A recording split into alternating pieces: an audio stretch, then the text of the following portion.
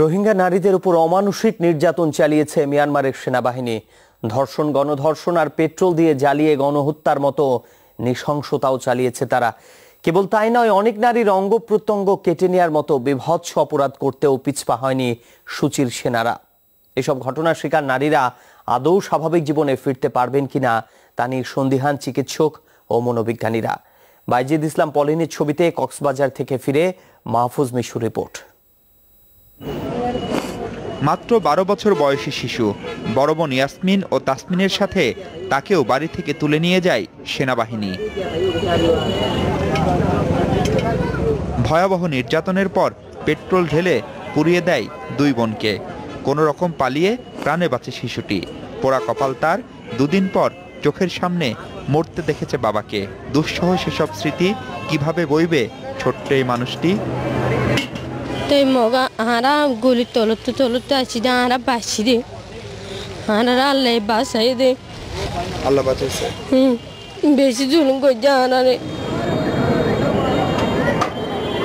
কত শত নারীকে ধর্ষণ করেছে সুচির সেনাবাহিনী, সেই তথ্য হয়তো জানা যাবে না কখনোই। আর দিয়ে মানে আর বেজিতি করি না, আর গানা বেজিতি করছি। গলায় গলায় ঘরের ভিতরে রেপ, ঘরের গলায় রেপ ধরাই দিয়ে হাড়ি ফেলে মারি ফেলে ঘরের দিয়ে সুন্দর সুন্দর আনি ঘর গলায় না তার মনে যায় হ্যাঁ গরিব আতার তো ধরা দিয়ে দিই পেটন দিয়ে না বেশি রেপ করছে দেখি আর তারা কি দেখি হানে শুনি পাড়া মাদের করছে তারা কি প্রাণ ভয়ে বাংলাদেশে আসা রোহিঙ্গাদের মধ্যে তরুণ তরুণীর সংখ্যা খুবই কম। কারণ এবার হত্যা আর নির্যাতনের টার্গেট ছিল তারা। ছেলেদের পাশাপাশি মেয়েদের ধর্ষণ করে মধ্যযুগীয় কায়দায় খুন করেছে রাষ্ট্রীয় সেনাবাহিনী। দেখুন তো আমার এই দুঃখারি খেলাই নিলা জোয়ান জোয়ান মাইয়া আমার নির্যাতন করছে, জুলুম করছে। তার কি হইতাম আর তো বাড়ি মাঝি রে এঙ্গি গুলি মাঝি দিয়া সিঁড়ি ফেলাইয়ে ইয়াদল্লা গিয়া করি ফেলাই রুয়া বাইশে আর সিঁড়ি আর কুয়ার গ্যাদল করি ফেলাই। কেবল ধর্ষণ নয়, নানা রকম নারকীয়তার শিকার হতে হয়েছে কম বয়সী মেয়েদের। এসব দেখে শুনে কেই বা সাহস করবেন বাপদাদার ভিটেতে থাকার।